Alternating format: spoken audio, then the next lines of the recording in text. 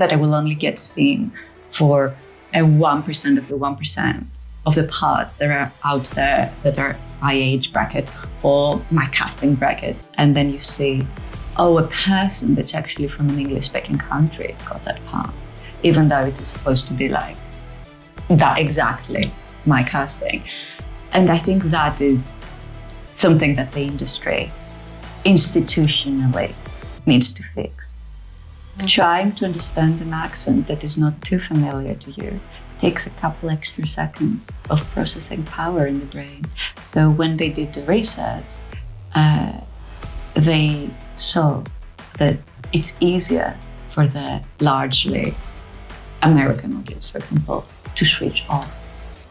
It is a recipe for burnout. The pace of this industry is not sustainable, especially when you operate in the fringes of the big productions or West End, when you're operating in the fringes and you have to make things happen and you to take on so many roles. You do not need a casting director, you do not need an agent, you do not need funding to just write. Hi, I'm Andrei Rogozin, and this is Beyond Real Talk, a podcast where I invite real entertainment industry professionals and ask them real questions. What are they actually doing? How are they doing it? Why are they doing it?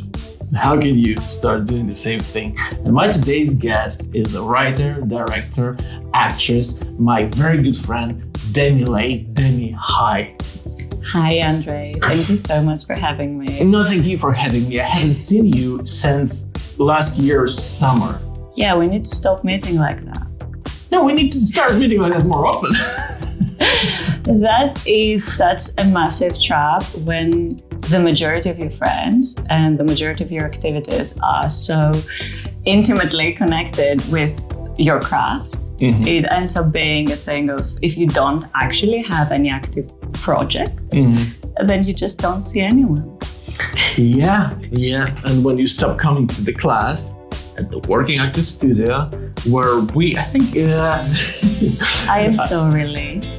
Lee, we're sorry. The thing is that we probably are one of the last people who started with Lee 6 years ago.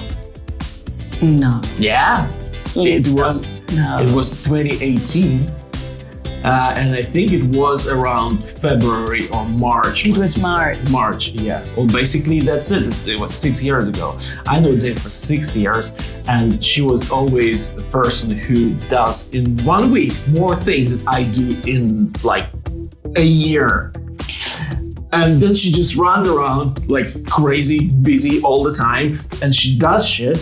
And then, well, I don't see her for like half a year. It is a recipe for burnout. If I was to give advice, I would say the pace of this industry is not sustainable, especially when you operate in the fringes of the big productions or West End, when you're operating in the fringes and you have to make things happen and you to take on so many roles, like a producer, writer, director, // and then the actor comes last, then it will burn you out. It's great to do it. You learn so many things. But I think the biggest lesson is pacing yourself. I was telling you that for quite a long time, that you need to take a pause at some point. Did you listen? Like, it is so much easier to give the advice. I know. That's all I do. I never listen, but I do give a lot of advice, especially to people who never asked for it. Like, oh, really? That's what I needed to do, you dumb shit. All right, let's go to the very beginning. And I want to ask you. It was snowing the day I was born. You're from Greece, it probably didn't. It was. It was, all right. It was 7th of October and it was snowing. That is the most interesting thing about my life. Done. No. Okay, the podcast is over. No, look, it's not true. There is a lot of interesting things about you. What I want to know is, when have you thought like, oh, that's a good idea. I want a lot of rejection in my life. I want to be an actress. That is a good question, because I think I was an entertainer in denial for my entire life. I think a couple of years ago, my mother sent me a video from when I was 4, when I had forced everyone in the village to put on a play. If you're listening to this and there is some screaming in the background, that is my cat. It's a lockdown baby. There are some attachment issues there. We're working through it. Basically, ever since I was very, very little, I would make up stories. The storytelling was my favorite thing. I would watch things and then I would expand upon them, or I would read something and then I would want to present it to people, but very dramatically. So definitely the drama kid essence was already there. However, I did not think that acting was a way of storytelling until much later. I always thought that someone would tell an actor, oh, now you have to smile and now you have to be sad. So I never thought it was a creative endeavor until I was in London already. I had a career already in technology. Quite good career, actually. Thinking about that, wow, those were the days. Financial stability, am I right? Yeah, it was for the good days, yeah. But I was feeling very unhappy in tech world, just the normal 9 to 5 and so forth. So at some point I was like, what can I do? Oh, I can take a 12-week course on screen acting. That sounded like a good idea. And then the moment I started, it was, oh, you have to create everything. You have the words on a page, and then you have to make everything come to life through something true. It was a revelation. And since then, it became this bug inside my brain. More. Were you already writing by then or not? I always wrote. That was part of the storytelling. I would either make up stories and then communicate them verbally to my family, friends, whatever, or I would write short stories. Ever since I discovered the internet, I discovered that people could just write things and publish them. So when it came to storytelling, I think the first stories I was writing, I was 9 or 10 years old. What were you writing about when you were small? Usually about the end of the world. Sure, every little girl's dream. I would try to... I was fascinated about... growing up in Greece, you are... Greek mythology. Exactly, but also you have Christianity. And you're constantly bombarded about the dead and what happens when you die.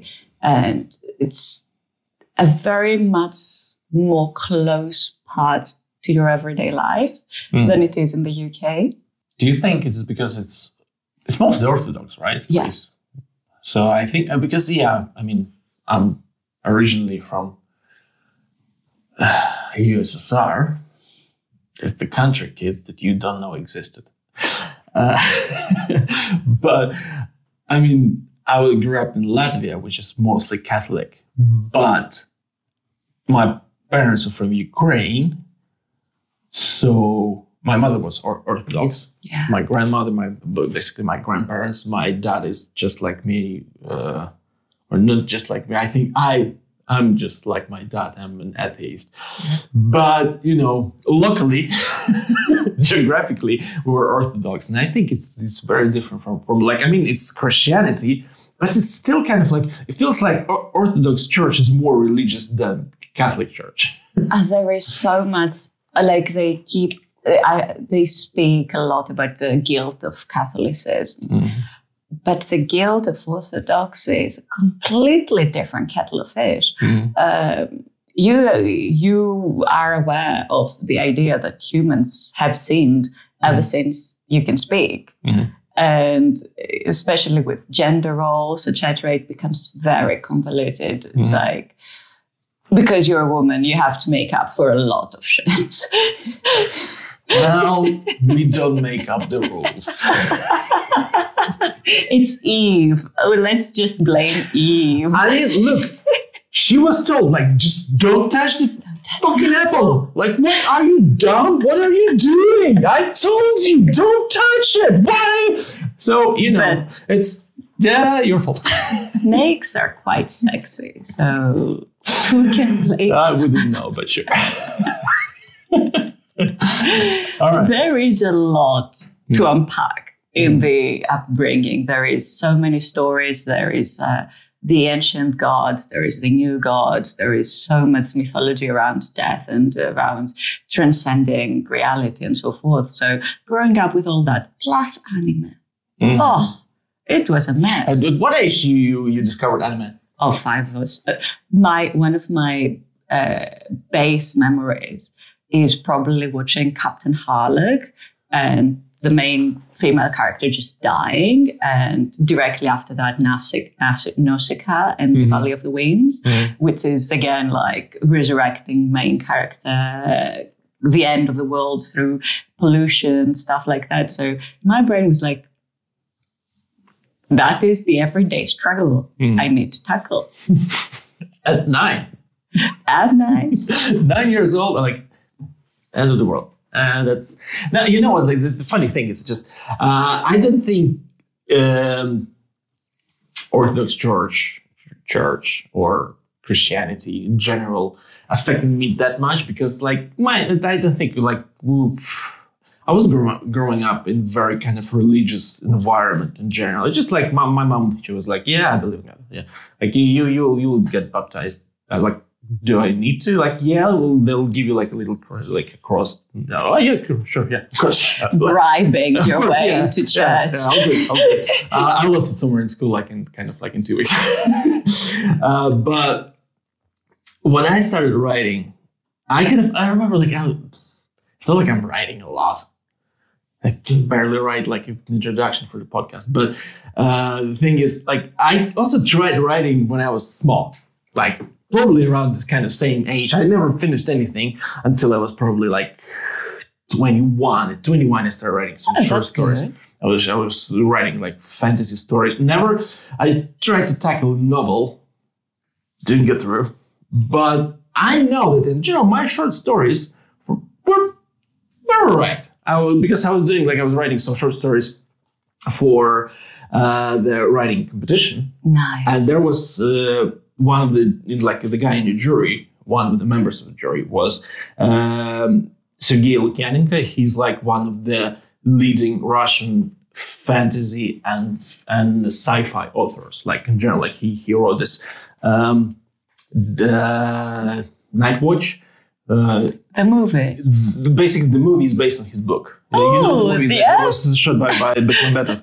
So Night Watch, Day Watch, and like all this stuff. And he was like in the jury, and he put my short story, like on the second place in the group. So I was like, oh my God, that was so amazing.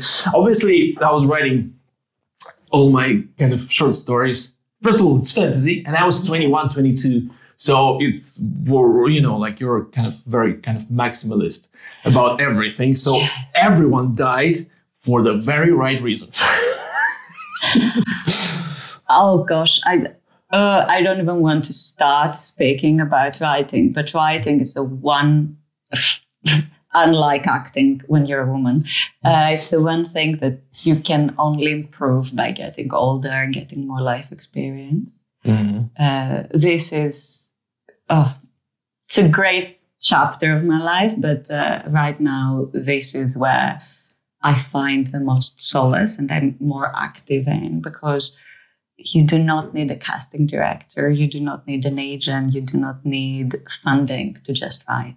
Yeah, the main problem with that is that, like, when you wrote it, then you need all those people to like it and to want to sell it and like and to publish it or to launch the production with what you wrote, because that's one of the reasons why I kind of like, you know, I was writing the studio, like, and in general, I know that there were some good bits. Like, I know, like, I'm not a writer, but I know I could write.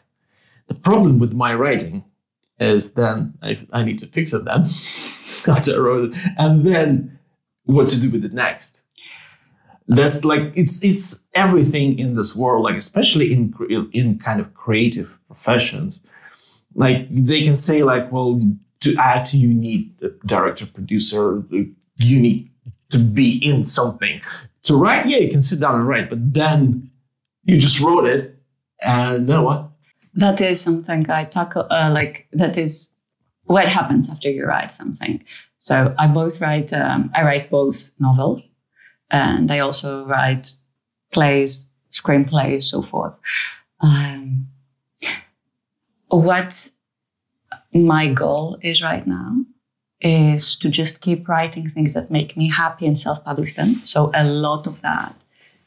Last year, I wrote about 400,000 words, and I published them in open websites where you can get feedback. Mm-hmm. And that was a big investment for me because it just improved my writing and my understanding of what resonates with people. Now, the next step, if you want to create a novel, unfortunately, you need to know what sells in the industry right now. And I am part of a workshop of people who are publishers who have been published and so forth. And they will say something like, well, if you write mid-grade or young adult stories, you cannot write a working class protagonist because this is not going to get published. So unfortunately, there is creativity for your own soul and because you enjoy it, and creativity that is bespoke to getting published. I think that's I think it's everywhere. Like to be successful, it's very rare cases when someone can be successful without actually thinking about how to sell it. And that is an accident in a way, because they just happen to create something that there is a space for in the industry at the right time, like Fleabag, stuff like that.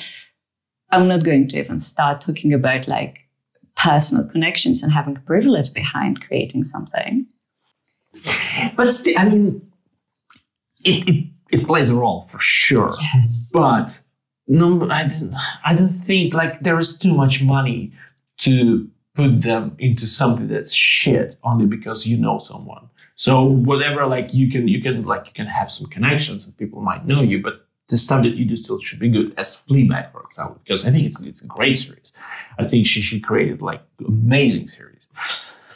For me, it is the perfect storm that usually needs to be backed by having some kind of financial freedom. So the freedom to sit back and write something, the freedom to take the time to start shopping it around, the accent you have by being born in a specific class, and the way that people react to a pitch, depending on which accent is it made in.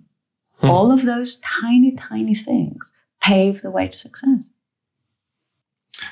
Well, so going back to why you decided to do it. So, all right, you wrote stories when you were young, but then you moved to London. Where did you study?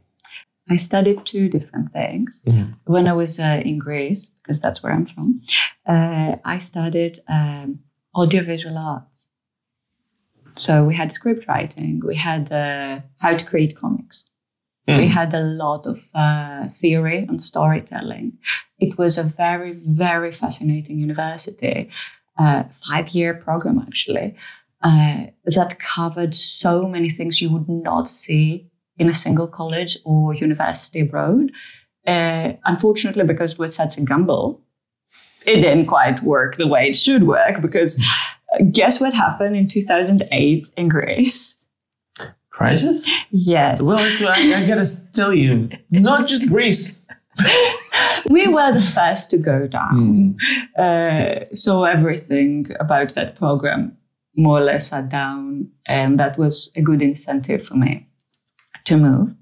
By then, I was doing some types of performance. I was still 3 years into the program. I was still not quite clear on what I wanted to do. And then I moved to Derby in the UK. to study contemporary arts, which is, if you want to have a career in something, just have an art degree. And then I decided to do a performing art degree, which was fascinating because I went in thinking, I want to paint. I want to be secluded, separated from the external society and just paint in a little cave forever. Probably, again, the Armageddon. Yeah. Probably that as well. But also, I was very fascinated by the human body, by what makes humans tick. I was very enthralled by artists that would create evocative poses by humans, and that would be the storytelling. So in the snapshot, you would have the entire, an image is worth 1,000 words and so forth. So that was my way of storytelling for that time. And then my tutors were like, so as an industry, we're moving away from painting. Figure it out. So I started doing like photo manipulation. I started trying to do like audio mixing because that's skills I had from my previous university. None of them quite satisfied me. And then I started discovering performance art, as in you use your own body to convey the feelings that you wanted to convey in the painting that they do not allow you to do because it's not fashionable anymore. Oh gosh, I love the creative arts industry. And then you finished it as an actor? No, I just was doing physical theatre by the end of it. I still felt quite self-conscious about my voice because you move to a different country and suddenly you realize that accents matter. Yeah, well, in some areas for sure. I did not realize that that would be something that would separate me so much from others because I just never thought about accents before I moved here. It was fascinating. And then because I moved to London immediately after, I was thinking of doing an MA. Unfortunately, because of all the situations, financial crisis. You wanted to do what? A master's degree. Oh, I'm sorry. Because I thought for a second MMA, like MMA? Mixed martial arts. Like, Demi in a cage. That would have been a dream. I mean, that could be a movie. I mean, you train a lot, right? So maybe we can, maybe let's do a film. Old and fat boxer and young athletic MMA fighter meet and rob people suddenly. And then the end of the world comes. Okay, so master's degree? I wanted to do a master's degree. Unfortunately, that's when they raised the prices about 3 times for everything. So instead I started working all types of odd jobs. And then I fell into technology because apparently I could do that. What were you doing in technology? In IT? I started doing design. Mm-hmm. I was doing design for Sky. And then I was like, oh, by the way, I can also do websites if you want me to. And they were like, okay. MySpace generation. They have all the skills. They ended up going hardcore technology. Like, I was working to develop the back-end systems for the NHS. Yes, I was working on creating apps and forms and all kinds of like complex things that were fascinating to me. There was a lot of problem solving, but also it was killing me inside. So at some point I started watching a lot of theatre. And it fed the part of me that was absolutely starving for something more than logic. And eventually I took some classes on acting, realized that it is a very creative way of storytelling, and the rest is history. And what was the first class that you went to? It was a med film school, screen acting. It was quite challenging. Yeah? Yeah. For a beginner or just in general? I think it was quite challenging in general, but also because I was so settled in my ways. And it immediately was like, okay, we're going to do some deep meditation, and then you're going to talk about your dreamscape straight to the camera. And I was there going like, what in the Kumpa fucking yeah shit are you talking about? I want a script. Uh-huh. Yeah. And so just give me things to say and I'll say it. You want me to say something from me? And then in the end, I was like crying and having straight up hallucinations that I was back in my parents' house, just full on therapy session. And he's like, okay, this sucks, but also I feel something. And I don't think I felt anything in such a long time. Really? You were bottling your emotions before? Like, oh gosh, yeah. Because I was quite an extroverted person back in Greece, but being extroverted in a business environment in the UK has different rules. Yeah. So there was so much. You become a fractured personality when you move. I mean, honestly, I don't know about you, but I noticed that I am just in general, I am a different person when I speak English. It's weird because it's not like I thought about like, is it, I'm not trying to block some parts of me. It's just, I'm just kind of a bit different. With my friends, when I speak Russian, I'm kind of more loose in a way. And I don't know why. It's not like I don't want to be like more like I'm more serious because, you know. No, it's just I don't know. It's just different. There's parts of it that there's different parts of your brain that light up when you're speaking a different language. Mm-hmm. Well, there's nothing lights up here for a while. Yeah, maybe the light is very deep inside. Yeah, maybe it's so deep inside. It's like it's another part of the body that, but you know. Also, there is the slight social clues that you see because UK is such a hierarchical system. Mm-hmm. It sets a very strict class society, and a lot of the times there's a lot of unspoken communication. And for example, in Greece, the majority of the communication is spoken directly, out loud. Awful. Yes. And then you go to a more covert society and then you start picking up some hints. And you cannot really translate them. And you're like, I'm putting the effort to create a relationship or a communication with a person. And if I was speaking in Russian or in Greek, that person would probably react in a certain way. And now I'm doing the same exact thing. I'm being authentic and I'm putting the effort. And that person is not responding to it. So slowly you start becoming more unsure about what you are, what you're saying, how you should say it. Yeah, I think so. I think I definitely look. I definitely had things said when I just like started working here, like with, you know, like in English speaking collectives, that I knew for sure, and I did say some stupid jokes in Russian to my colleagues before, and I knew that it wasn't offensive, and they weren't offended because they, first of all, they knew like he's a clown, he wants to make us laugh, and like there were like some things that like could be here considered a little bit inappropriate, you know. That's what you said. The different culture and everything is like and I know that when I just started working here in, you know, English speaking environment and just in general like with different mentality.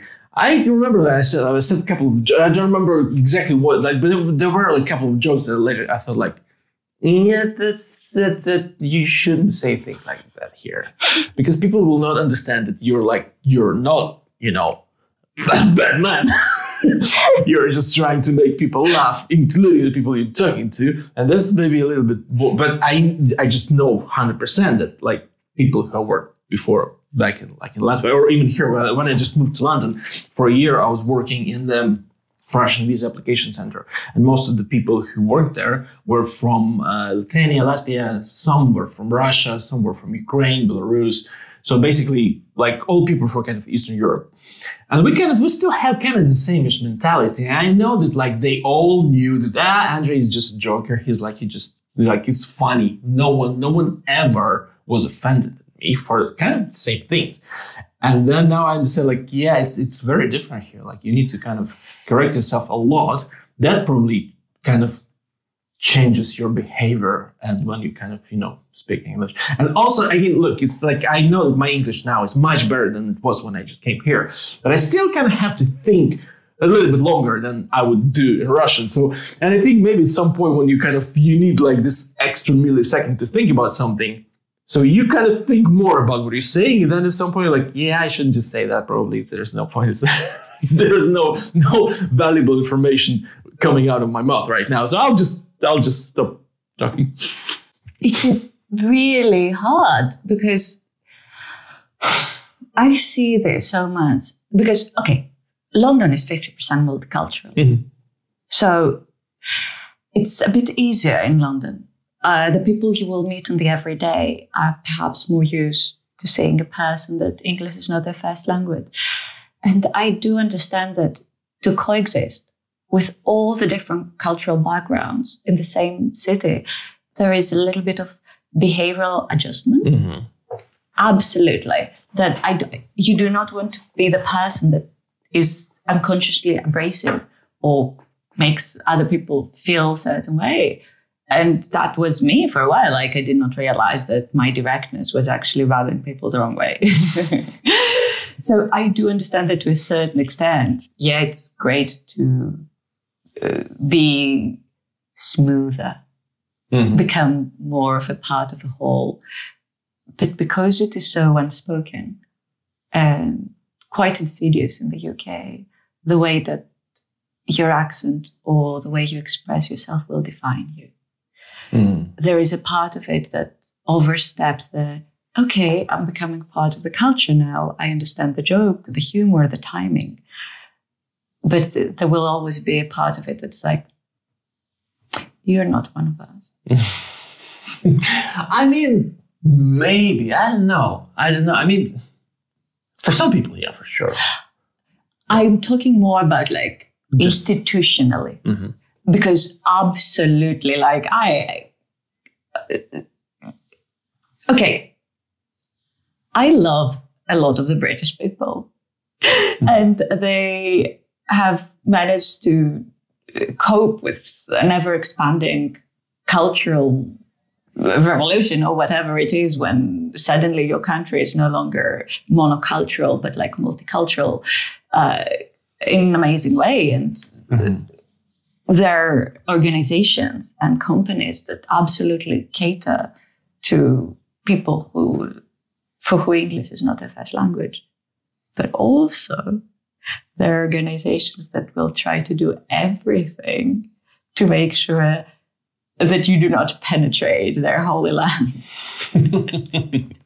Yeah, maybe, I think. But yeah, in general, I think I almost never, like there were some kind of cases of, people like, oh, your Eastern European friend, blah, blah, blah. I mean, but in general, I think people here are welcoming. I think just in general, in the world, people, no matter what's happening, what kind of shit your country does or did, every country did some shit. But when you come and meet people, they kind of welcome you on a personal level. It's always more, what I find is I never had issues in technology. In technology, it was agnostic. It's like you can be wherever you want to be from. I don't care. Make sure your code has comments, Mm-hmm. Yeah. And then you go to a profession that is considered more of a status symbol, like acting or writing. And that's where the doors start to close. That is when it becomes an institutional situation where equity tries quite equity tries its best with a foreign-born actors branch. And there is some surveys and some research that says, for example, 14% of doctors and nurses were not born in the UK, have heavy accents, basically. And in every iteration of a TV show or a theatre play in the last few years, that was 0% of actors that were foreign-born. It's just, why? I mean, I'm just curious why, because I'm pretty sure that most of the creators of the TV shows and like I want to believe most of them want their product to look as close as possible to real life. So why they don't think about that? Is it just like because they just don't think about it? I don't think that someone sits there like, I will write this nurse British because it is easier to consume content that is as standardized as possible. Trying to understand an accent that is not too familiar to you takes a couple extra seconds of processing power in the brain. So when they did the research, they saw that it's easier for the largely American audience, for example, to switch off if they are listening to someone that has an accent. Interesting. It is a lot of trying to make something that is as profitable straight out of the gate as possible. Now, you get people like Mads Mikkelsen. And I believe that Mads Mikkelsen is arguably one of the best actors of our generation. He is very good, indeed, yes. One of the best actors of our generation. I noticed that a lot of women I know really think that. And top 3. No, he's great. He's great. Honestly, he's great. I gotta say, I haven't seen a lot of his stuff. Like, you know, he's Swedish, right? Or Danish? Danish. I didn't see a lot of his stuff, you know, from his homeland. I never noticed. Does he have strong accent? Extremely strong accent. I never, like, honestly, for me, every time when I watched him in the film, I never even paid attention. Like, I never even kind of like, it never crossed my mind, like, oh, this dude has an accent. No, I was just like, oh, he was denied so many auditions and parts because of his accent. And until basically Brian Fuller got him on Hannibal. Mm-hmm. And that was because of a personal recommendation of someone who had worked with him in a different show. No, but look, he was, before Hannibal, he was in Hollywood. He was like, Hannibal happened after Casino Royale for sure. No? He was always playing the part of the foreigner. Yeah. Well, if you have an accent, that makes sense. Why does it have to be the stereotypical part? Well, because as you know, everything that we know about other countries is a stereotype. Because in Armageddon, a Russian cosmonaut wears shapka-ushanka, the Ushanka hat, and fixes everything with, you know, like, and just drinks vodka, and he wears this, like, the tank top. I think it was just offensive. It is. Every time, but like, now, I think there will kind of, Ukrainian people will be shown in the series and films with more respect. But before, it was the same. All of it. So that's why, like, most of the auditions I do is like evil Russian bandit Ivan or evil KGB or FSB or like with like another Russian soldier just because I speak Russian. That's it. And I completely understand that before you are trusted with a bigger part, you have to cut your teeth on smaller parts. And we are now looking for the very authentic accent. So now whenever we do like the small parts, they go to the person that has exactly that accent. But No. exactly. But when it's the other way around, it doesn't work that way. When they make a series about Greece, when they make a play, multiple plays in the National Theatre that are tragedies, do the audition with people that have Greek accents? The answer is no. No, I mean, it depends. It depends what exactly they're trying to show. Because when Craig Mazin did Chernobyl, he was like in Ukraine, most of the people kind of like in Soviet Union were speaking Russian at that point, and Ukrainian as well, but I think like it was almost like international, set in kind of international environment, Soviet international environment. Most people would be speaking Russian, obviously. And he said, like, we're not doing Russian accent. And I think he was right, because everyone speaks English in the series, but they kind of consider, like, they would be speaking Russian. Why would they speak Russian with an accent? So when they speak English, they just speak clean English. Like, there is no way, like, why would they all speak the English with Russian accent? It just doesn't make any sense. The same way that it was done in, I think it was Child 44 with Tom Hardy. They were talking with really strong, stupid Russian accent. It's like, really? Why everyone in this country speaks their own language with accent? I don't know how to fix that problem. What I would like is opportunities, basically. Because I completely understand all the arguments. I completely understand, there needs to be more legibility. We need to make it accessible to the majority of the English-speaking world who is more attuned to specific English accent. I don't know about that, because I'm not sure. And I don't have official statistics about that, but I spoke to quite a few of my friends who are not... their native language is English, who came here, and most of them, including me, said that we actually understood foreigners in the beginning way better when they spoke English rather than actually British people. Because foreigners, like, even though you have those very different accents from different parts of the world, but we kind of still, it was kind of the same for us. Like, yes. And it's very different. And that's what I'm trying to say.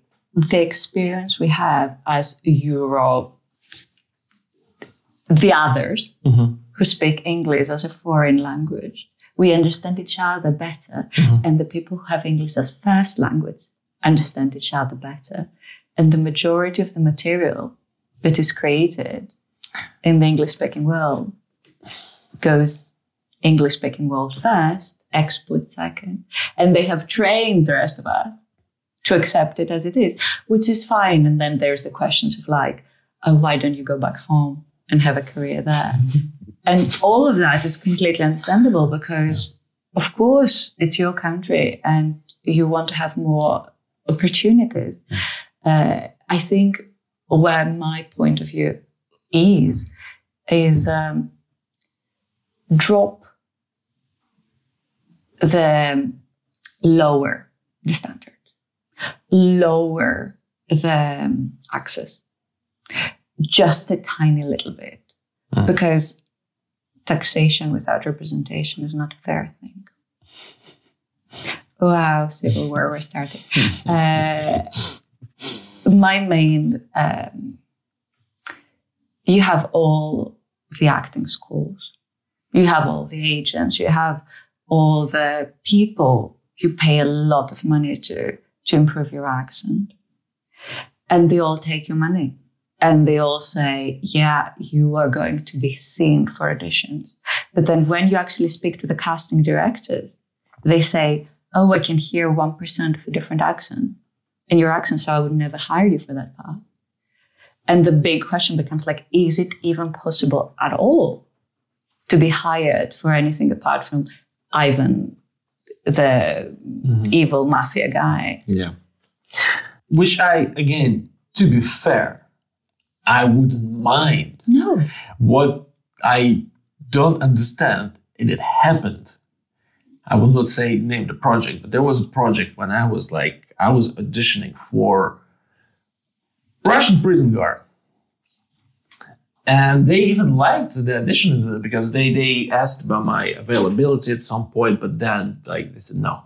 And then I'm watching the film, and then there is the guy who got the part. He doesn't speak Russian because he was trying to say something in Russian, and they kind of like, we're looking for Russian speaker. And that wasn't Russian. It was like I could barely understand what he said, and only because I auditioned for that part. Yeah. And I was like, how is that like, and okay, maybe not me, but I know 3 more people who auditioned for that role, and it's tiny role. It's just like 2 sentences. None of us would ruin the film if they would cast us, but they decide to cast someone who doesn't speak Russian. That's what kind of a little bit kind of brings me down sometimes, because you know what? I'm ready. I could play Russian Bandit Ivan for the rest of my life. Obviously, at some point, maybe I would want something more, but like, I'm ready, but come on. But also there are Russian bandits. There are no Greek random people. Yeah, in shows. I think in this case, even though I'm not even Russian, I'm Russian-speaking Ukrainian from Latvia, born in the USSR, living in London. I have more representation. Exactly. It's true, yeah. And that is where it becomes a big question of like, what are you doing with your life? Because I just need to know that it is possible. Mm-hmm. And again, you go into the whole, why was I not picked for that one thing a year that I have an opportunity to get? Because because my limitations mean that I will only get seen for a 1% of the 1% of the parts that are out there that are my age bracket or my casting bracket or something I would be visibly suitable for, right? And then it becomes such a trip of like, why did I not get that? Yada, yada, yada. And then you see, oh, a person that's actually from an English-speaking country got that part, even though it is supposed to be like that exactly my casting.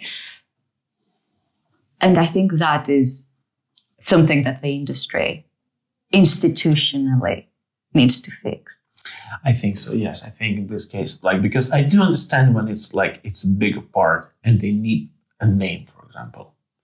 A name, like bigger name, someone who will bring people to the cinema, who can do decent accent of whatever accent they're doing. And if they're doing decent accent, by the way, I have no problem with that, because I think Florence Pugh, she did great Russian accent when she was playing like the sister of what was her name?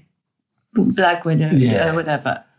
My main question is, how is a person who's foreign born going to have access to those opportunities and to the training, the multi-million-dollar training that the people who had the easy opportunities early on are afforded? I want to see a few examples of people who were able to do it the hard way and succeeded before I can say, yeah, this industry is not basically blacklisting us. Because that's what it feels like. It feels like that no matter how good you can be, no matter how much you put the effort in, you put the training in, my job is acting 24/7 at this point. And you get so much training, like you pay your dues. But then after you have paid your dues, is it even 0.0001% possible to make it to the 2 uncredited parts? Yeah, I know what you mean. I know what you mean. So industry. Yeah. Tell me. I mean, I'm just curious, why is that? Because it feels like in some cases, creators don't really care that much about this stuff. It's just like, because like they have a story to tell. Yes. And that's just like a tiny little part of the story. Like your little character with a couple of lines that kind of 90% of the world or 95% of the world will never know the difference between the accent that they do or like what they say in your particular language. So it's kind of like, yeah, we have a bigger fish to fry. So we need to think more about like this bigger part, like this, like we were looking for the main part for a long time. So I guess that's one of the reasons, because it's not that important. Not that important as it is for us. I do believe that it is prejudice? Wow, accent and legibility. I do not know how to say the word prejudice. I suppose I do not deserve an opportunity in this industry. Why would they create a word that has all those consonants together? That just sounds structurally wrong. Prejudice. Well, you know, the way you say it, it's cuter. Prejudice. I think the problem with the industry is prejudice.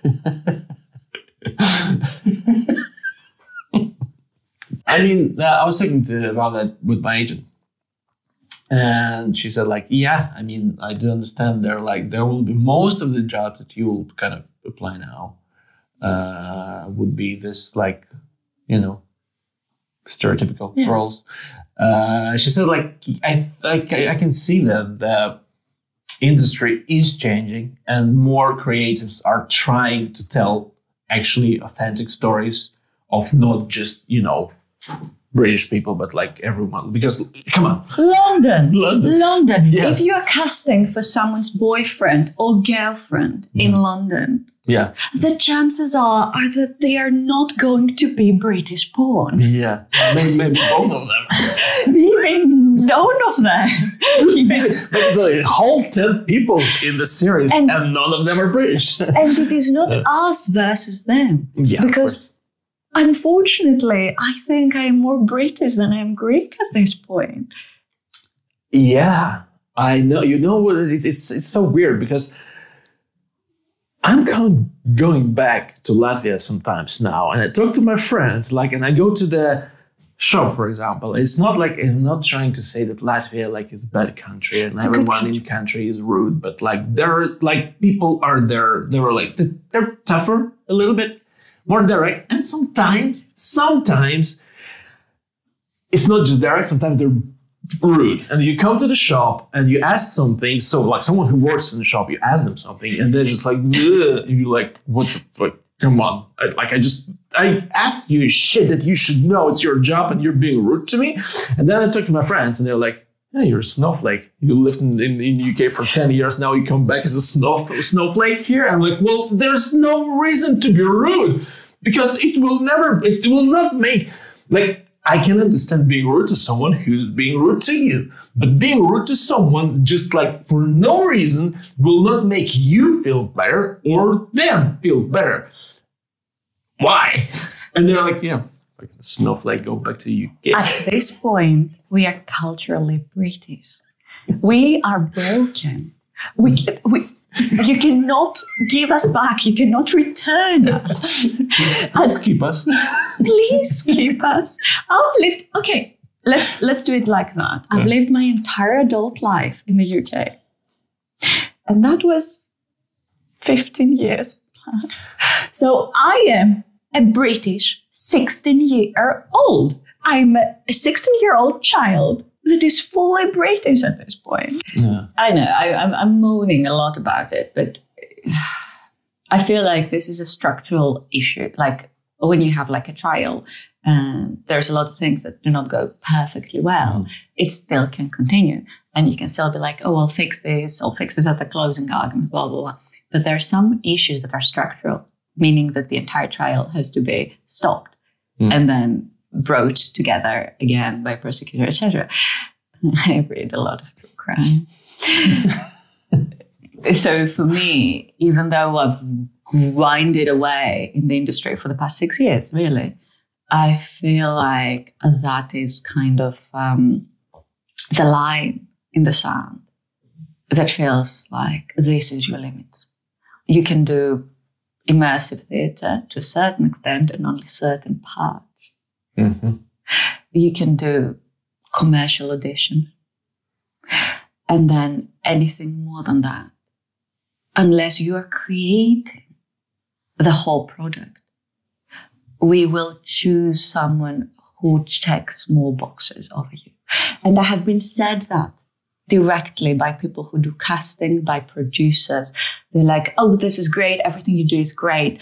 But the fact that I can still hear something different in your accent means that one of the top 3 boxes will never be checked. It's honestly, for me, it kind of even feels a bit weird because I do understand that neither of us will ever play a British person. But it feels like, don't you want it to be more authentic? So if a Greek girl plays a Greek girl in the series and has an accent of a Greek, it kind of should be better. I mean, it's just a lot of going back to how I started writing. When you start writing, you write archetypes. Mm-hmm. You write what you know. And especially with novel writing, fiction writing, it becomes a lot of reclaiming own voice. But that also means that a lot of people who are British, they try not to write people from other cultures. Mm-hmm. So it becomes a self-fulfilling prophecy of, okay, I have this series that takes part in London, and I will have maybe a person that has Afro-Caribbean descent, and maybe one of our writers will be able to write about them, and maybe one of the creators will be sharing that heritage as well. And then it starts being wide enough. But like this one project will only cover this specific non-white British origin story, this very, very narrow lens of not just monocultural representation.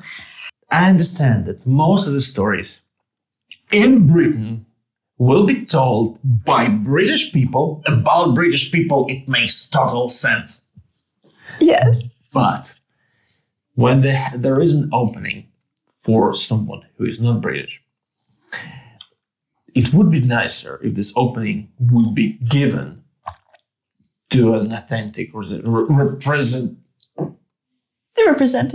Representative. You see, that's why we don't get cast. And give us the jobs. We will try to say like 90% of the words. Yeah, and then like if we mispronounce the word, it's even cuter like this.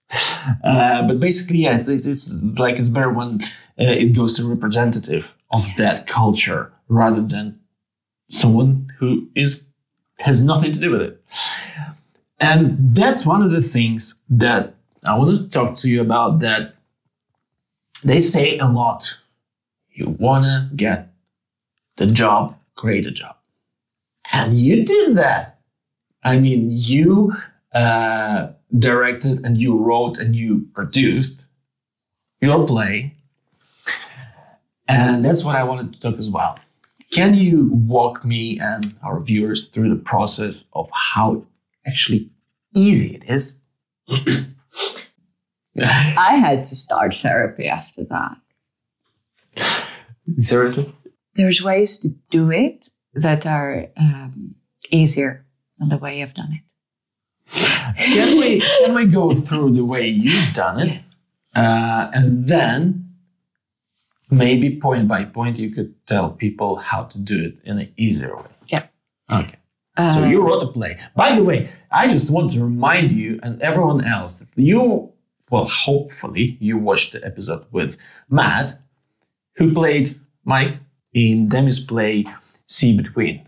But I was the original Mike because we did a piece of that play in the showcase from Working Actor Studio, and I played Mike in I think it was the NC. It was not Mike. No? When I No, I mean, of course, the name was different when I played him, but I was the original asshole. And it was such a shame that You're not actually an asshole. Yeah, give me time. I will forever remember that day before we actually had the showcase, where I dragged you to a side street of Camden, a stub alley, and I had you stand at the one end of the street, and I was at the other, and it was like, let's do the fight scene, and now scream at me, call me names. We were, so basically, like, the problem that I work at sometimes I'm not, like, when I'm on the stage, I need to project more. I need more volume, more voice. And it was basically, we did a rehearsal, and in an hour or so, we had to basically start the performance. And then we went, like, and it was Camden Town. And we went outside, found like a quiet street. And we just and we rehearsed at distance. And there were people just going, and were like looking at us like, what the fuck is going on? There was a lot of the lines like, well, I'm pregnant now. Like, what? Like, well, I'm not, but I could be. Like, what? That's fucked up. And then people like, yeah, it kind of is. It was fun. In all fairness, I really enjoyed it. Yeah. Yes, so basically that was part of the process of the creation of the play. I had written quite a lot before that. I was writing short scenes for people for like their show reels. I had written short plays. I was part of production companies that did 24-hour plays. So quite often I would write a play in less than 24 hours. So like a whole play? 20 minutes. Okay, well, still, it's lots of typing. There's a lot of experience that you need to gain by doing something. I wrote a pilot, a whole 6-episode miniseries back with Renee. So I was doing a heck lot of writing. I did some writing for the showcases of the Working Actors Studio before that. And then eventually I came up with this more, write what you know kind of story, where it was specifically about a Greek woman and her relationship with a British man, because that was a very specific topic that I was familiar with. Right, what you know, right? Exactly. Of course, it's not biographical. It's very inspired. Exactly, like heightened romantic drama, you know. And I felt like it would be a very low risk investment, because if you write a 200 with just 2 actors, then it is a much easier affair. I wrote segment first. We worked on it in the showcase together, which was really good because Leigh was directing it. Yeah. Leigh Lomas. Yeah. We presented it. We had a really good feedback. And then while I was still working, oh my gosh, actually I had written a full play before that was supposed to go on stage on the 3rd of March, 2020. Yeah, it wasn't a good month. It wasn't a good year. I'm still recovering from that shit mentally. So a lot of the story was cannibalized from that earlier play. Mm-hmm. Anyways, so after we presented it December in that showcase, I completely invested my own money to get the director, the actor on board, book 2 nights at a small theater, buy all the props, the clothes, and pay for the rehearsals. So I invested a chunk of money, let's say up to 1K, to have like 6 rehearsals, 8 rehearsals as a full play. A lot of it was, which we're just rehearsing at my house, you know. And it was good. But at the same time, we're talking about 1 hour long play with 6 rehearsals. It's quite challenging.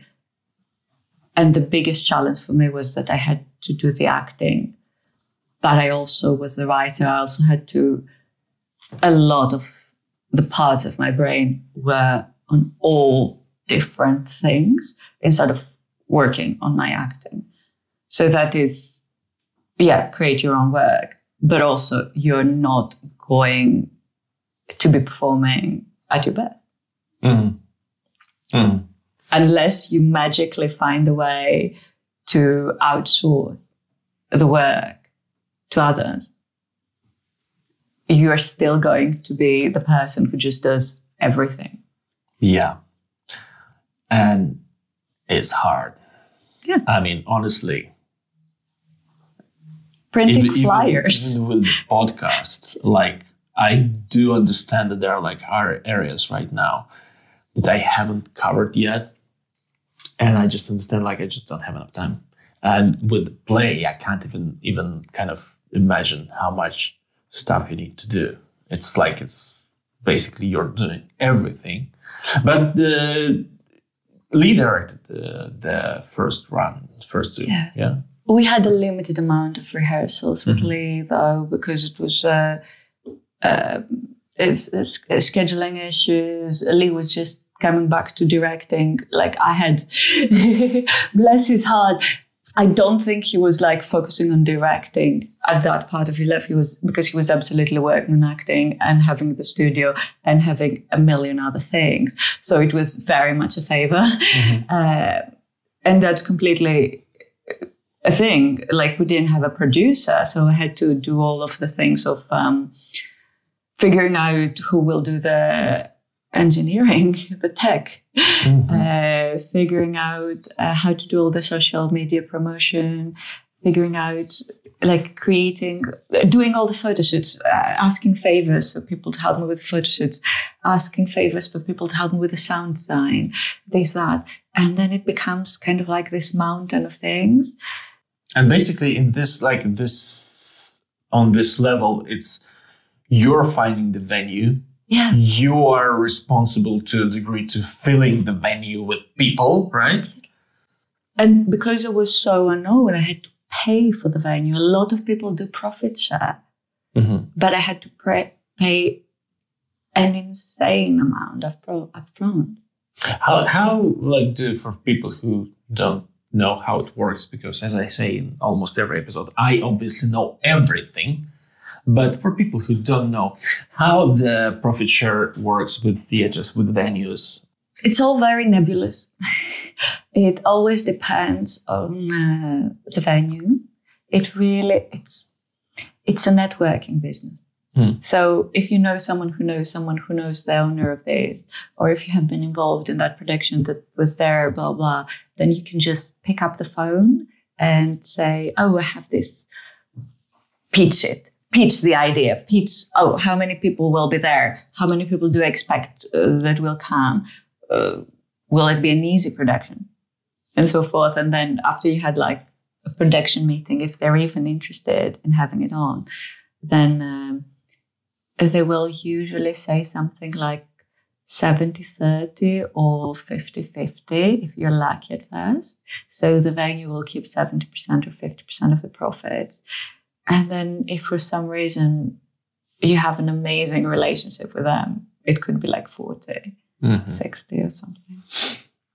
Which with small venues, I feel like that the 40% from the profit will barely, if even covers the spend, like all the spendings that you need to pay to produce the play, right? It does not cover it. It doesn't cover it. So basically, you're doing it in the name of art. Why would you do a fringe play? If you're not for credit. That was back in the day when Spotlight made it quite hard to get on Spotlight. So yeah, for sure. Stage experience is extremely important. I do believe that the actors that I rate the most have had a lot of stage experience. If you want to know if you want to be an actor, it might be a good idea to have a relatively long run, because it teaches you a lot about the trade, but the audience. You get to experiment, you get to see what works and what does not work almost in real time. There is a lot of benefits of being an actor in a theatre production. Are there any benefits at creating your own work? No. No, it depends. Like if you want to continue creating your own work, you need to start with something. I don't think anyone will let you into the, like national theatre, like before you did 5, 10, 20 small plays in fringe. There are easier ways. We'll get to easier ways. So you were doing all this by yourself. Basically, Lee was helping you with direction. And he really helped me with his experience as well, because there are so many things you don't know. Mm-hmm. And he would be like, oh, did you arrange that? And I was like, oh, I have to... Oh, someone has to remove all the set on the last day of the run. Obviously. I thought it just disappears. Don't the magical fairies take it away? Oh, I have to... They do. You have to call them, though. Oh, Lord. Yes. And how did it go, the first one? Oh, the first one was great because you still had a lot of friends who had not seen you on stage yet. So we had a sold-out run. It was a weekend. It was in Chitra Theatre, Camden, love it. Black box theatre. I am such a black box theatre kind of person because... And by black box, Demi means it's just literally like a box that is really black. It's a black box with seats and that's it. There are people who love theatre for the production. Mm-hmm. I am the person who's like, give me 2 chairs and 2 fantastic actors and I am delighted. Mm-hmm. Good sound design, good lighting, great. I'm not the big kind of set kind of person. And that's when you find out that a lot of the reviewers and a lot of the people who go to watch theatre want that. Mm-hmm. But that's a different story for another time. So that was a weekend. It went great. It was sold out, I think, those days. So that was fantastic. We had a lot of very interesting feedback. And then I was thinking, okay, what are the next steps? The next steps are probably to put it up on a festival like Fringe. Camden Fringe. The next steps would be to have a longer run. The next steps would be maybe to rewrite some parts because I was still feeling quite insecure about my writing. Mm. So that is something I would not recommend doing. Being insecure about your writing or just all of it? It was a very, very, very bad timing. We became part of Camden Fringe in the year that had the most shows on and the least amount of audience. It was just an amazing combination. Post-pandemic, the very beginnings again of the cost of living crisis, people were still very unhappy about being in enclosed spaces. And also, I'm sorry to say that, but Camden Fringe gave us nothing. Mm. The only thing we got from Camden Fringe was that we were on their website. 0 promotion. Mm. 0. And you have to pay to be part of Camden Fringe. And through Camden Fringe, we went to Cockpit, which, again, unfortunately was not able to really help us. With promotion. With promotion. But they also would only let us book the venue with a lot of money up front. Mm-hmm. Mm-hmm. And we had to share the venue every night with another show. So it was one of the most stressful situations ever. We worked really hard to create the sets. We had a new director that was able to put more time.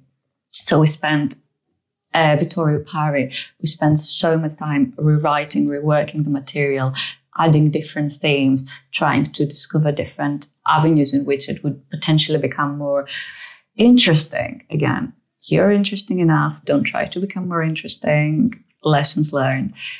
So Matt was fantastic, being very available for rehearsals, trying out new things, trying out new structures, having to redesign the whole show for the different venue.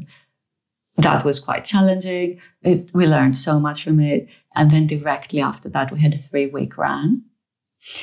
And that was extremely challenging because we had already reached out to everyone who knew us personally or through work, had already seen the work. So then how do you fill a theatre for 3 weeks when you have no marketing budget and when you don't have any of the reviewers necessarily really interested on the subject because it's just a romantic drama? Like, it does not have a specific attention-grabbing thing. And that's when I learned from a lot of other fringe writers and creators that actually you have to create for the industry. If you think, if you want to put all this effort, put it in something that would be interesting for the press. Like, you're creating something already anyway, so try to tick the boxes. Yeah. Which kind of sometimes makes sense, but that's like, the thing is, sometimes a good story can be just a good story. I know. And it will be interesting enough. But do you think it's really based on what people are coming to watch? Or is it more like people who produce things think that people will not going to watch this? It's very difficult because we're talking about fringe theatre. There is no trust in that, oh, I'm going to go watch something in a pub theatre and it's going to be good. Who are the consumers of fringe theatre apart from friends of the actors and creators? You have to be lucky enough to choose a pub theatre that has an inbuilt audience. And that's when you have to know the borough, when you have to know the neighborhood. If you are working with Highbury in Islington or something like that, that's actually really good because they are quite middle class and they have Almeida Theatre. And the majority of the people there are patrons of Almeida. So they're quite open to see what the King's Head Theatre has on or what the Hope Theatre has on or what the Hen and Chicken Theatre has on. But you need to know the audience and cater to them. They will be more likely to want to watch classic things or period pieces. So it becomes a quite big... You need to be your own researcher constantly.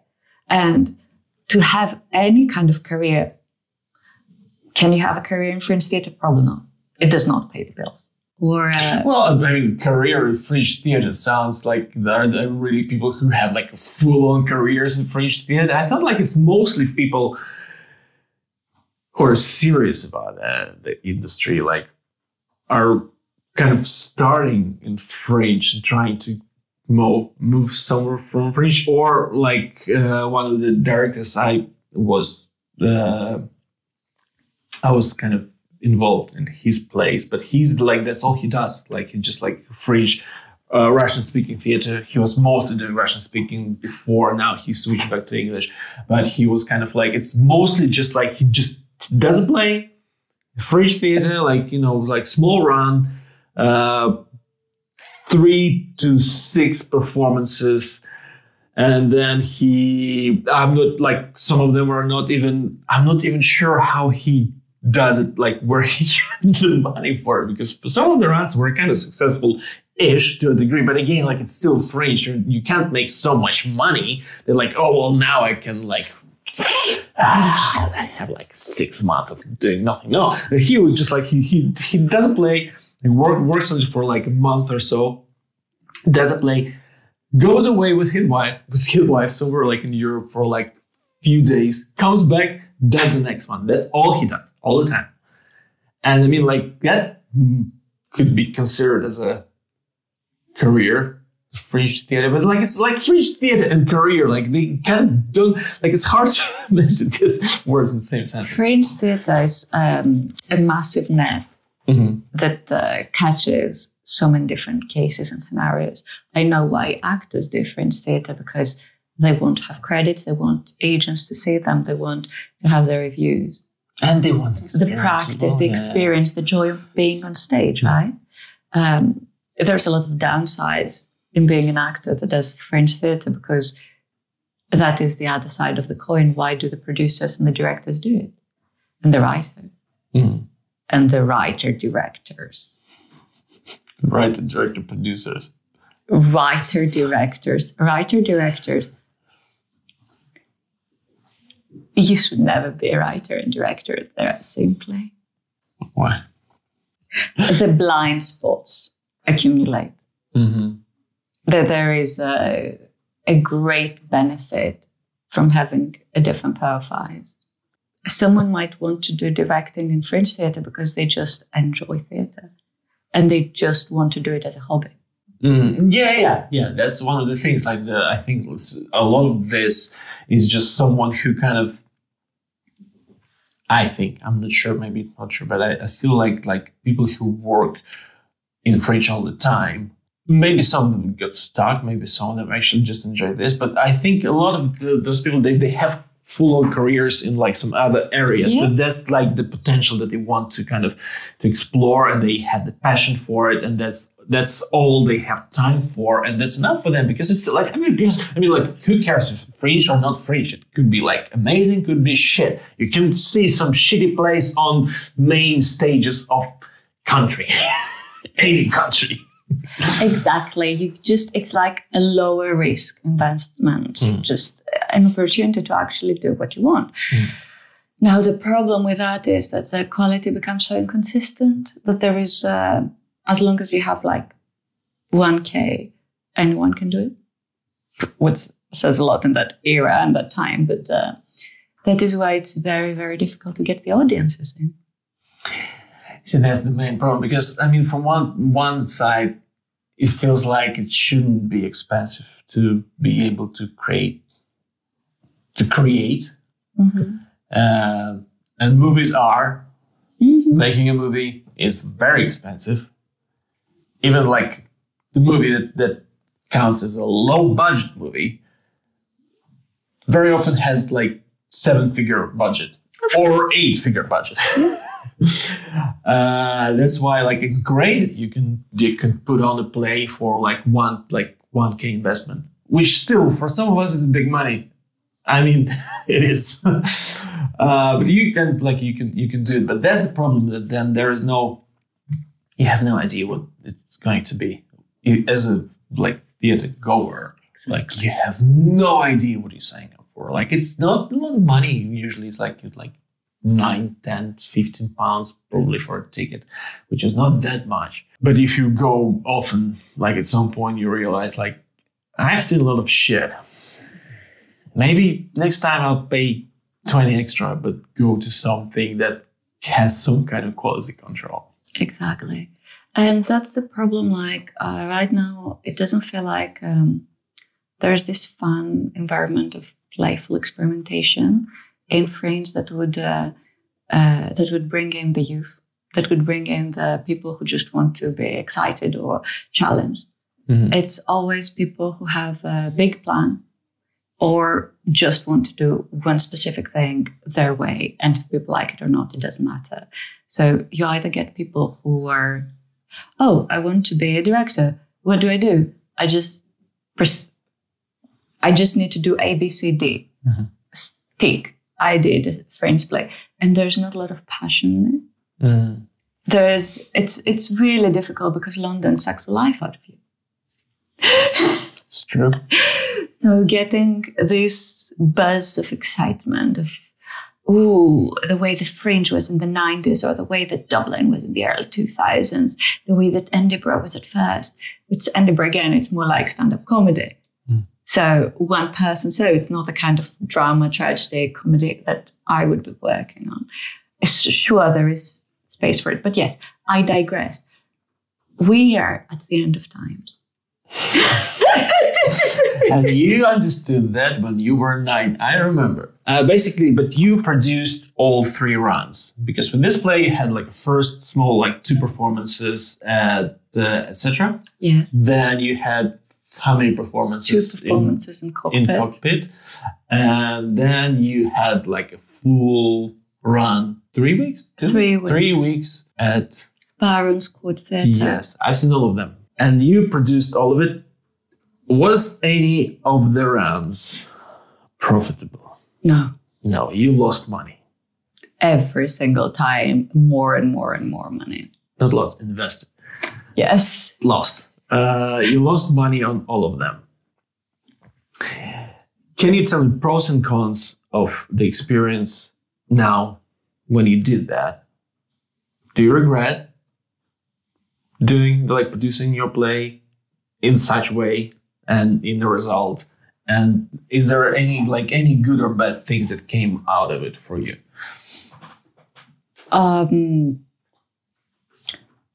I do not regret the first 2 nights. Mm-hmm. What I would suggest is don't listen to people. Absolutely no. Don't listen to me. It is Stop listening to the podcast. bad. Turn it off. No, please don't. At the first 2 shows, I learned everything I could learn from this specific piece. Mm-hmm. That's it. Mm-hmm. That's all I needed. Then you have to let go. What do you mean, like all you need? Like there is a part of learning and having it like as one of the stepstones for you, but another part of creating a play is like wanting more people to see it, because that's why you actually created it, and with more runs, more people saw it. Not really. Okay. So it was mostly me just calling every time. Yes. It was Andre. We did not really get people who were not originally, like, the numbers are like so sad. Like in the first 2-day run, we had maybe 100 people. Mm-hmm. Maybe a few more than that. Mm. And then in the cockpit run, that we paid so much money for. Yeah, but I mean, like, to be fair, cockpit, I performed there in Master Margarita, which was actually a very successful run. It was my very first theater experience, proper, like not counting showcases. And we had 4 nights, and almost all 4 nights. So the cockpit, like it's the whole theater. It's like the stage. Like the stage is surrounded by audience. So like for all 4 sides is audience. But we only had audience from 3 sides, and one of the sides were like we removed the seats, and it was, I think, about on 3 sides. I think it's about 150 people, and I think from all 4 performances that we did, almost all 4 were full. But again, there is not so much theater was going on in London in Russian. There are a couple of companies who do that. Did, at least. I'm not sure if they're still doing it. There's not so many companies, and there's not so many performances people can catch. And it was Master Margarita, which is based on Bulgakov, like one of the most kind of famous books in Russia, at least. It's a great theater. Like, I really like the theater in general. Like, I think it's a really creative space. It's hard to perform sometimes when you're kind of surrounded by people. But it's no wonder it was expensive. What I'm saying is that it's a great theatre. You learn a lot performing either in the thrust or in the round. They should not allow Camden Fringe companies to book it. Because I think it's too expensive. I think they lose, I understand them. They lose money when people, there's no one performing that. No one goes to see theatre in London in August. That's why there's the Camden Fringe. So Camden Fringe makes money for those venues, while it makes the performers lose money. Amazing. That's a good deal. That year, it was especially apparent because after the pandemic, a lot of the venues were trying to stay alive and make up for the loss. So there were some very intense contracts. I think that things are starting to stabilize again, and you can get venues that I had to pay so much for completely on profit share. So it might be better time to do things now. But for me, for that, putting a completely new work that had no reviews, that basically no one tried to promote apart from me, was a catastrophically bad decision. And also, like, it's not just the new work. You were also like an author that was completely new. It was your first place, so no one knew who you are. No one had no idea what to expect from it as well.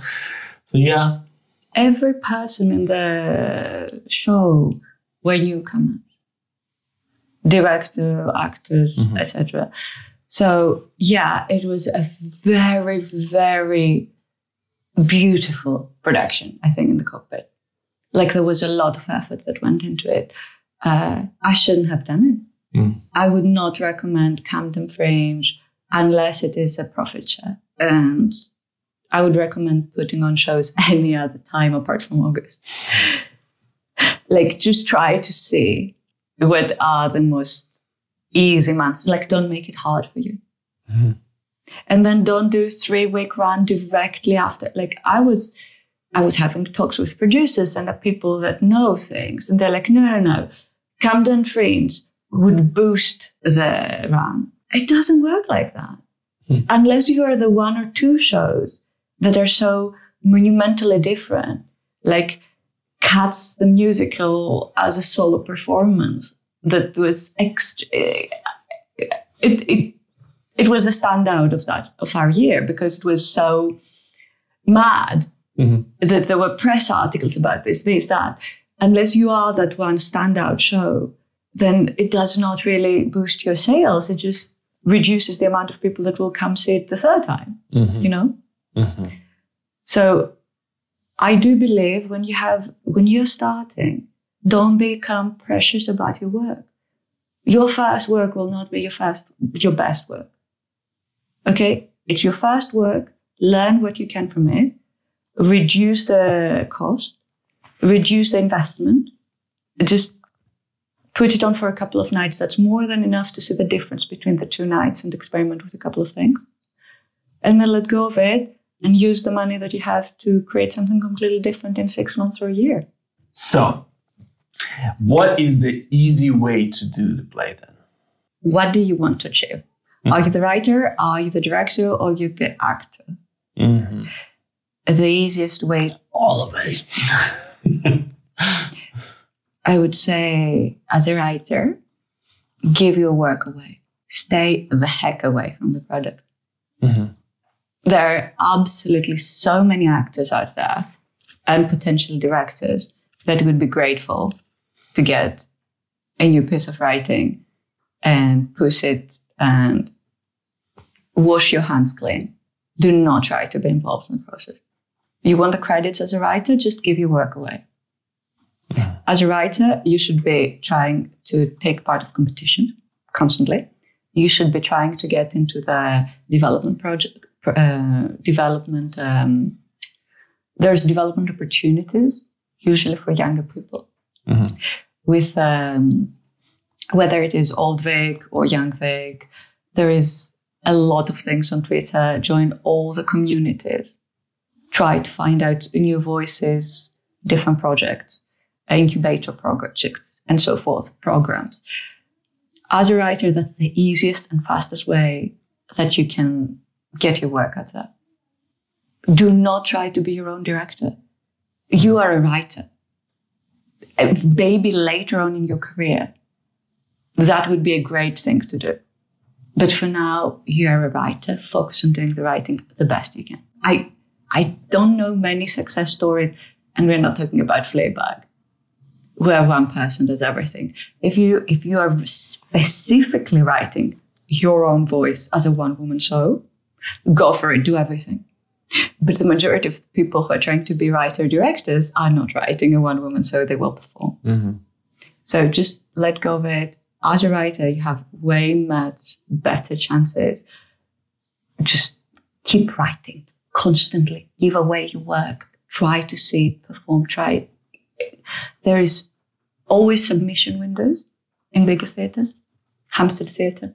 Honestly, you will mostly just be judged by the quality of your work. So how does it work? Like you as a writer, like is there like just theater company who they just ask writers to send them their plays and they choose from? There are some theatres that just want scripts. Mm-hmm. Whether that's the Bush Theatre or the Hampstead Theatre. Do your own research, but it's on the website. Mm-hmm. So there's 100. I've created a spreadsheet. There's those theatres in London. Mm-hmm. Do they accept scripts? Do they accept plays? What do they want? So you write out, you see when the submission windows, etc. Then you have smaller companies on Twitter, Facebook, Instagram, whatever. They're always having call-outs for writing submissions because the work of the writer is the most thankless one, and it's actually the easiest one to actually monetize. So there is a lot of empty spaces for new scripts, as long as you don't want to direct or act in them. Or be paid. But as an actor, pretty hard to get cast anywhere. Yeah. Even if there is no pay. It's insane, yeah. So if you compare writing and acting, writing is so much easier. I don't know. I mean, there's a lot of writers as well. Would you submit for a scratch night? Would you submit, like, this is the early stages. We're talking about early stages. Yeah. Early stage submissions for writing, so much more easy to get seen than early stage submissions for acting. Mm-hmm. That is the challenge. But what I'm going to say is directing is, again, a completely different kettle of fish. There is a lot of openings for directors compared to everything else. For first-time directors? Yeah. Yeah? Yeah. There's so many scratch nights. There's scratch nights in probably every second pub theatre. How, I mean, in a way, I mean, like, how do you get a job as there? As an actor, I understand you do the audition. As a writer, you write a piece and someone looks at it and says like, oh, that's shit, but well, that's the only thing we have. But as a director, how do you audition, especially in the very beginning of your career? You just show up. And they're like, yeah, this is what we'll do. Really? As long as you do not aggressively mess it up, as long as you do not actively antagonize people, you can have an entire career in directing by just being on a chair and being... Try to be angrier. It's easy to be a bad director floating around in the fringe world. Yeah. It's true. No, I mean, look, no, I understand that. I just don't understand why would you want to be but floating in the fringe. That is why we have a lot of writer-directors. Because then it becomes I have a vision. Yeah. I have a perfect vision that encapsulates ABC. I can say all these things because I'm a writer and a director and I have directed other people's work. And it is actually difficult to be a good director. Being a good director is difficult because you have to be a therapist. You have to be a cheerleader. You have to be the person watching the time. Or totalitarian. Just like... No. Like that's... I will not accept that being a totalitarian is being a good director. As someone who was acting in the play that you wrote, and at the same time being directed by someone else, how does it feel like when someone directs you as an actor in the piece that you played, but like with their own vision? I love it. If anything, I prefer firmer directors that actually have a very specific idea that can be completely different than mine. Mm-hmm. I would like, okay, if you bring me a director that's like, and now do a fart joke here. So it goes like, well, actually, I don't think I would mind that. Good. I mean, come on, fart jokes can be funny. What's not funny about fart? There's definitely fart situations. I mean, it diffuses the pressure. I'm having ideas now. Yeah. The whole play is one woman show and it's all farts. It all fart. It's one long fart. Sorry, we digress. Very, very cultured people here. Being directed in your own work is, I was very lucky to actually come from the theoretical arts and performance background, because very early on you learn about the death of the author. Mm-hmm. That means the moment you create something, it's no longer yours. The person who watches it, in the best case scenario, will own it. And then it will become their story, and then they will interpret it through their own lens. Mm-hmm. So there's nothing, I self-publish so much work, and then people are like, oh my gosh, this and this means that. And I'm like, absolutely not. But I absolutely love the fact that it has taken a new life and it means something completely different for you. Like I had people who came to me after the show and they were like, oh my gosh, Mike is a metaphor for this and it means this and that. And I'm like, sure. Yeah, I am so smart. I put in all those things. Are you kidding? I am a genius. Of course not. That is why being directed on your own play is amazing, because someone will see it with a lens of a person that has different life experiences. And then there will be bits and bobs in the finished product that people from all different walks of life can empathize with. That's why I believe in a more collaborative process rather than a less collaborative one. Yeah, I agree. To a degree, I would say, because like there should be someone who makes decisions in the end. It can be a collaborative process to a degree, but then there should be someone who will make decisions. Otherwise, it's like collective bullshit. Yeah.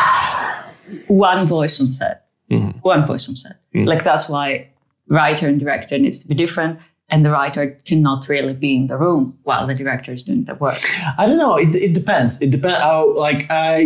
To a degree, I disagree with that though, because I think when the writers are basically in charge in TV, we get like some very, very great shows. When directors start interpret some of the writers writing on films and they don't actually collaborate with writers, sometimes they misinterpret some things that are very important. There is no one on set next to them to tell them that actually that was on purpose. This line is very important, because if we don't have this line, half of the film doesn't make sense.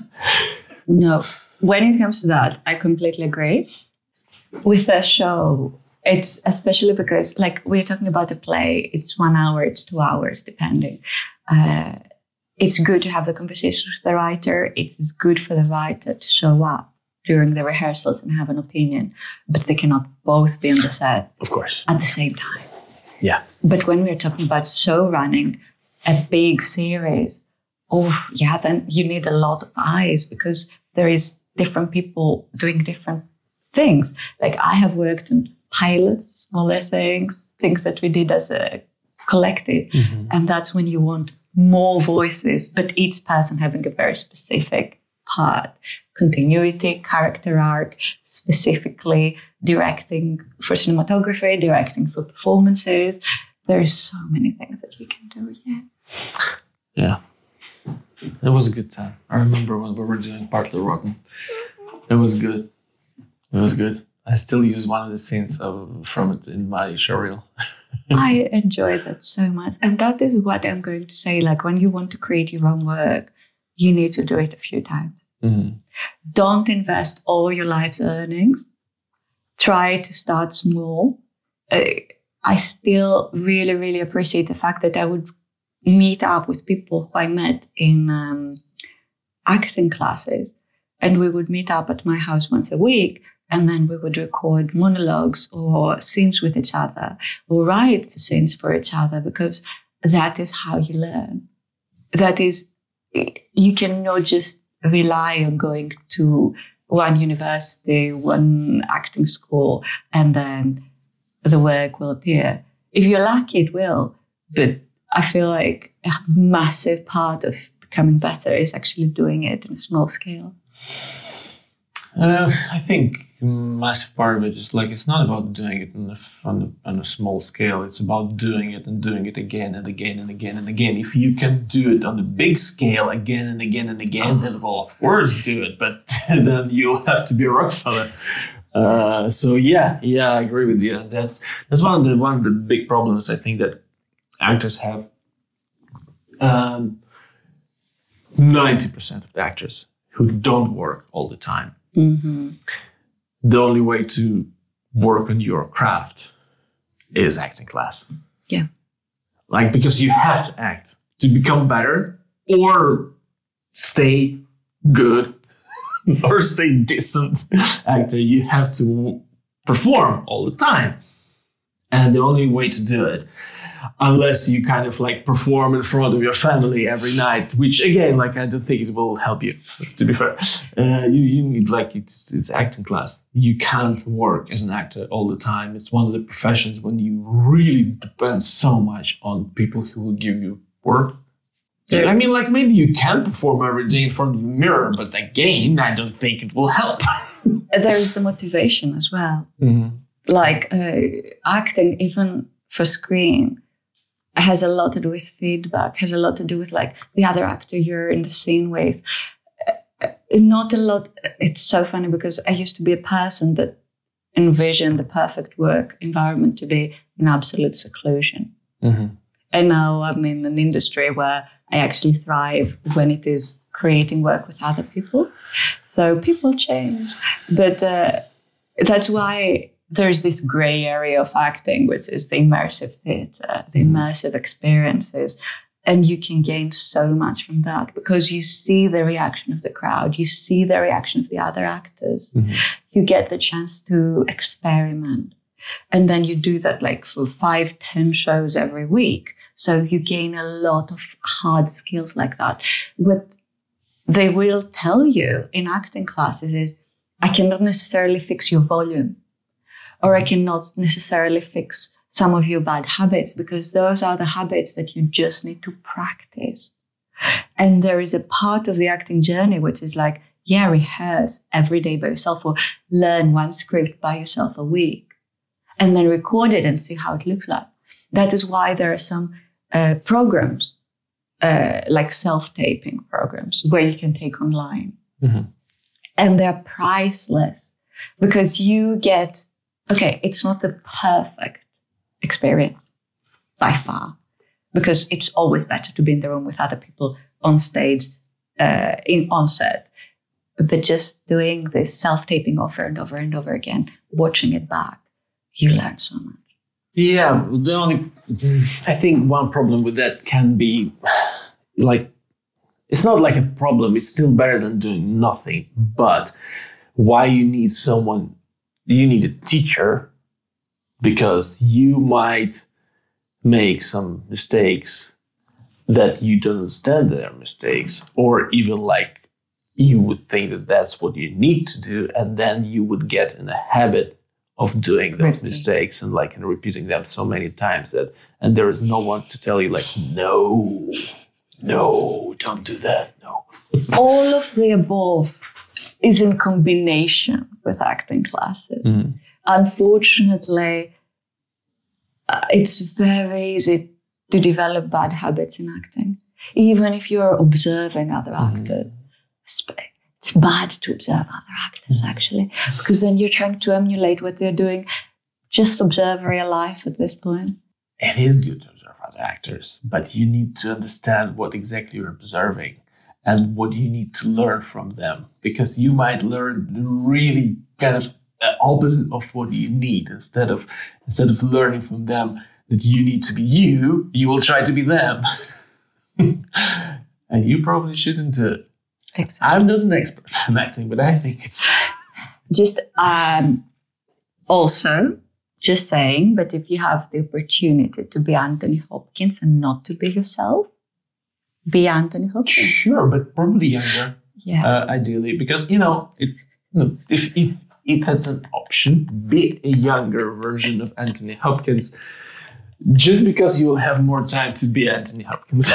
Because Anthony Hopkins has had all his life to be Anthony Hopkins, and he has a lot, I hope, a lot of years in front of him. But if you want to be Anthony, okay. Are you trying to backpedal the fact that you just said that Anthony Hopkins is about to kick the bucket? No, but look, Anthony Hopkins is old. I don't know if you knew. The dude was old for half my life. Oh, Lord. He's an amazing actor. Be yourself. Unless you can be Anthony Hopkins, then be Anthony Hopkins. Younger. Oh my gosh.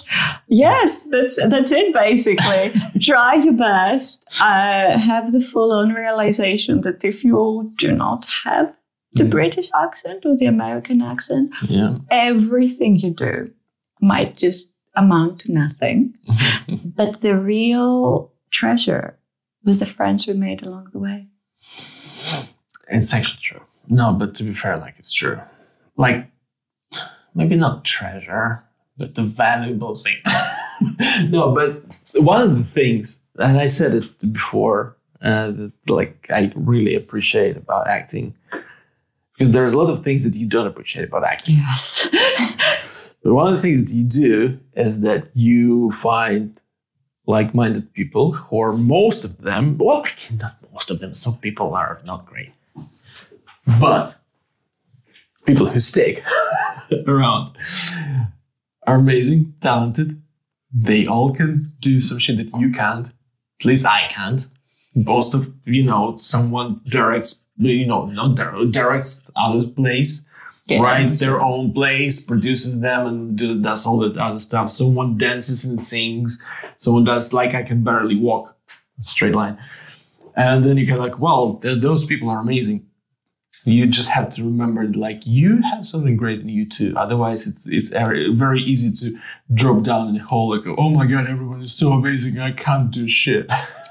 The one thing that you reminded me, there is a specific trap in being in a very overrepresented casting bracket. Mm-hmm. There's 8 females to 2 male actors to begin with. And then lighter skin, dark hair, dark eyes, that's the majority. Mm-hmm. 25 to 35. Mm-hmm. So you're already in the most overrepresented casting bracket. Then you're European, whatever. So when you're in an overrepresented, as in not very in demand place, there is a very big trap in being the creator of your own work. Because then people can very easily forget that you're an actor and just approach you for all the other things. And then there will be the situation of I would have asked you to act in something. Mm-hmm. But I can very easily find someone else. But there's not a lot of producers who are willing to do it for free, basically. Mm. So that is a bit of a trap. And that is something that sucked the joy out of it for a while, because I have produced other people's work. I have directed other people's work, 3, 4, 5 different productions, plays, shorts.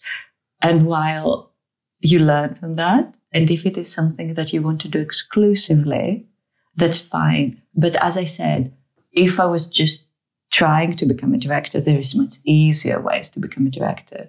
And if you want to be a producer, you can become a paid producer, much easier. And then it becomes a situation where you just don't say no. Mm-hmm. And you end up playing at the same ballpark, helping people constantly and realizing that they no longer perceive you as a performer because you are no longer doing the performing. What is next for you? Is there anything that you're working on right now? Therapy. Okay, that's important. That's. I'm not laughing. It is important. It is very important. Yeah. Especially when you're working freelancing on things that don't have a health insurance or don't have sick days off. It's always quite hard to prioritize your health and mental health and everything. So that's a massive topic that we're not even going to touch. Next time. Yes. Just mental health podcast with a lot of ice cream. The mental health for actors. Yes. What I think is super important is I have a few plays that I have written. I have specifically a play that is female retelling of the Iliad. It's weird. We like weird. It's very gay. Okay. So it's it is it's something that I'm very passionate about, but also I know that it's quite a big undertaking. So at the moment, I might just go and do something simpler. I was using the past year to recuperate from working on so many. I did 5 fringe productions in a year, and I was like, I cannot do this anymore. It's not sustainable. I wonder why. So if I do something, it will be a scratch night, a short script, a couple of actors, just for the joy of it. I still audition. I still work on improving my craft. I work at immersive experience, so there's a lot of acting. And I think I'll go back to trying to submit some of my screenplays this year as well. They did pretty well in the BBC contest that time. Last time. Yeah, they were longlisted, not shortlisted, longlisted. So that is something I'm quite passionate about. That's good. I really hope that it will pay out because it's time. Honestly, it's time. Come on. As hard as you were working like for the last few years, like it's time for you to get something that you deserve. We will see about that. Okay. Are you ready for Blitz round? Yeah. Texting or talking? Texting. Cats or dogs? Both. Your one guilty pleasure? Writing. It's not so guilty. At 4 a.m. instead of sleeping. All right. What makes you laugh? Bad jokes. What makes you angry? Life. Do you have any nicknames? None I can disclose publicly. I have writing monikers. I have painting monikers. Okay. What dish do you cook best? Anything that you can just put in the oven and forget about them until you can start smelling it burn. Okay. Alien or Aliens? The movie? Of course. Alien, because it's the first one, obviously. Okay. Your favorite character in any fictional story, book, screen, or video game? Vegeta from Dragon Ball. There was a lot of character journey. Either that or Alexander the Great. He's not fictional. Look, he might as well be. Yeah, he might as well be. I mean, like, there's everything that we know about him is probably like, not everything, but some of it is fictional. Or the Little Prince from Little Prince. Okay. Or Jonathan Livingston Seagull from Jonathan Livingston Seagull. Okay, next question.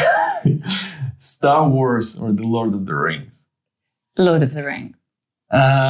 Do you have any unknown or unexpected talents? I mean, I can paint, I can program, I can write pretty well, I can edit people's work. How often do you cry? I don't very often. Like, I go through periods. Like, when I'm actually sad in my life, I don't cry very often. And that's where fiction comes in, because then it is easier to cry watching. That's why I love storytelling. It is a mirror of our life, and actually it is way easier to process your emotions when you watch something on screen or you read about something, versus being like, oh, my life sucks, tears. I agree. I mean, I cry like a little baby when I'm watching something, even when I know like it's like in series or films or books or games, even when I know like, oh my God, this scene is so cheesy. And then I start crying. Crying, like I don't very often cry about my life. And there is a lot to cry about. It's too difficult to process when it is, they're very complicated emotions when it's in your own life, when it's your own grief. It is very difficult to process.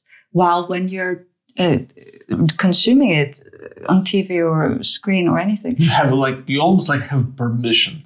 It's not about you. It is very easily accessible. The grief. It's great, delicious. I just rewatched the last episode of Hannibal last night because a friend of mine was watching it and was like, oh, I would like a cheeky cry. All right. How can people reach you if they want to work with you? Instagram. I think it is the best way to reach me at demi.acts, as in the action of acting, Demi acts. Is there one cool thing? Is there anything that you like and you think our viewers should try it too? Online communities, hyper-specific online communities. Now, hear me out. I have been part of like screenwriting groups, screenplay groups. I've gone to London, classes, whatever. And then you find a hyper-specific, super excited, amateur online community on a forum.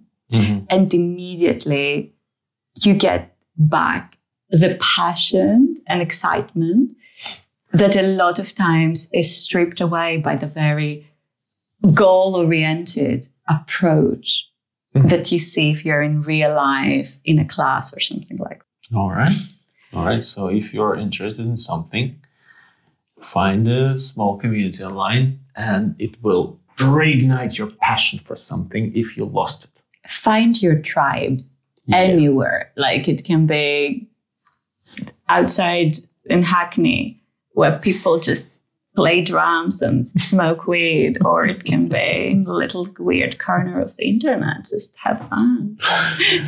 All right. Look, Demi, thank you so much. It was fun.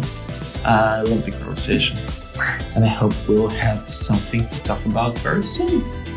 Something more specific, maybe some projects or some roles or some books or anything.